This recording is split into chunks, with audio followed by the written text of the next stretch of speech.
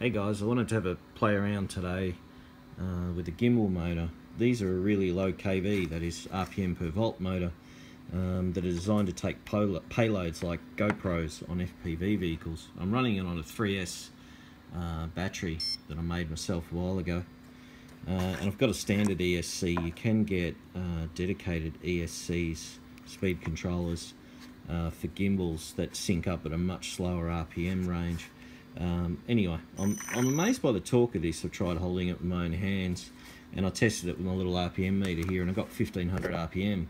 So it could be really interesting for things like friction drives, where you want an ultimate lightweight package and a little bit of torque and a little bit of boost, maybe some racing wheels. And this is quite a small gimbal motor.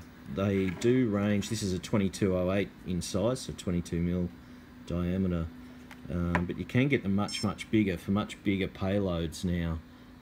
So I think that's something new in terms of friction drives, where for years we've been looking for low kV motors, and maybe we're not exploring the use of gimbal motors as much as we could, as well as the new gimbal controllers. This isn't one, but I'm going to grab a few of those so that we can control the speed at low RPM.